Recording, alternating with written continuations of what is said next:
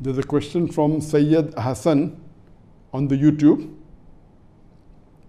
Assalamu alaikum, Dr. Zakir Naik. How are you?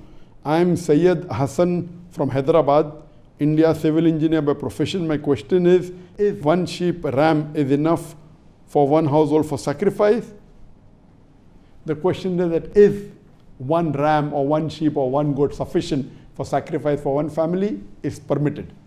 If you have the capacity and you want to sacrifice, very well, even sacrificing one goat or one sheep or one ram, and the Prophet did that, for the full family sufficient. If you have the capacity and if you are wealthy and if you want to give one goat or one sheep per person, even that is permissible.